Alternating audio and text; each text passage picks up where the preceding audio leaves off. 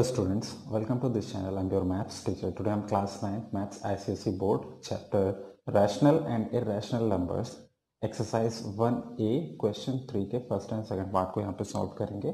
Question 1 and 2 हम already solve कर चुके हैं, आप प्रीवियस वीडियोस को वॉच कर सकते हैं. ठीक है, so here first question is your find 3 rational numbers between 5 and -2. हमें ये जो पहला क्वेश्चन गिवन है 5 एंड -2 के बिटवीन में 3 रैशनल नंबर फाइंड करने हैं. ठीक है, 3 rational numbers we have to find. सो हम फाइंड कर लेते हैं. तो देखिए आपका जो 5 एंड -2 हैं, यानी कि both 5 and -2 are integers as well as rational numbers.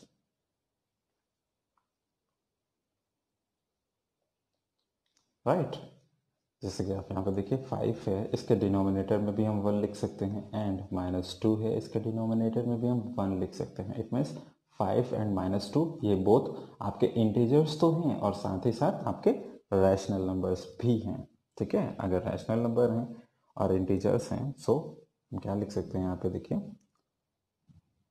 since the set of integers in the subset of rational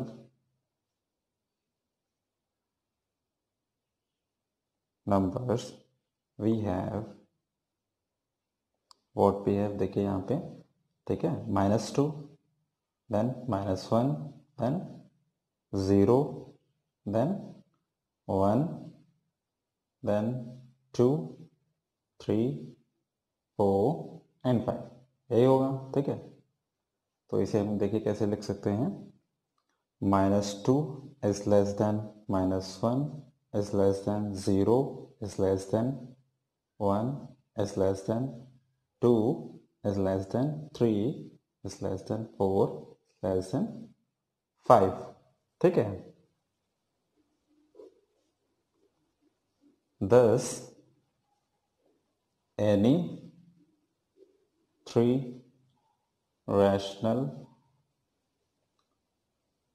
numbers between 5 and -2, 5 and -2 क्या हो सकते हैं, हम कुछ भी यहाँ पे लिख सकते हैं आंसर में. ठीक है, तो हम यहाँ पे ले लेते हैं -2 -1 and 0. This is your 3 rational numbers. Okay, I hope आपको समझ में आया होगा, कोई भी मुश्किल काम नहीं था. ठीक है, या इस क्वेश्चन को सॉल्व करना 5 एंड -2 के बिटवीन में बहुत सारे नंबर्स ये देखिए आपके आते हैं. ठीक है, मैंने पहले इसका सबसेट लिख लिया एंड हम कोई भी 3 नंबर्स ले सकते थे, यानी -2 -1 and 0. This is your 3 rational numbers between 5 and -2. Now second question आपने देख लीजिए यहाँ पे, find 3 rational numbers between -3/4 and 1/2. हमें नाउ 3 रैशनल नंबर्स फाइंड करने हैं. सेकेंड पार्ट है आपका यहाँ पे -3/4 एंड 1/2. तो हम यहाँ पे क्या करते हैं, एलसीएम ले लेते हैं. राइट, एलसीएम ऑफ 4 एंड 2, क्योंकि डिनोमिनेटर्स का हमें लेना होता है 4 एंड 2. कितना आएगा, ये बोथ देखिए 4 2 की टेबल में आता है, सो 1 कॉमन हो जाएगा, यानी कि इसका जो एलसीएम आएगा वो 4 ही आएगा. ठीक है, 4 आएगा. Now -3/4 and 1/2. -3/4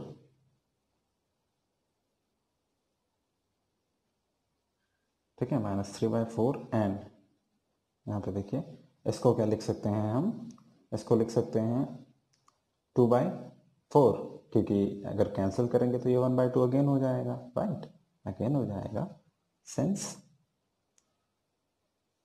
-3/4 is less than 2/4. Okay, thus we have minus 3 by 4 is less than minus 2 by 4 is less than minus 1 by 4 is less than 0 is less than 1 by 4 is less than 2 by 4. Thus the three rational numbers between minus 3 by 4 and 1 by 2 are कौन कौन से हैं यहाँ पे देखिए minus 3 by 4 is less than minus 2 by 4 is less than minus 1 by 4 is less than 1 by 2 is less than 2 by 4. That is your answer. Okay. I hope आपको exercise 1A question 3 first and second part समझ में आ गया होगा. बहुत ही easy questions थे. ठीक है. If आपको मेरी वीडियोस पसंद आती है देन प्लीज़ मेरी वीडियोस को लाइक करें एंड मेरे चैनल को सब्सक्राइब करें एंड बेल आइकन को प्रेस करना ना भूलें ताकि आपको आने वाली नोटिफिकेशंस मिल सकें. Thank you.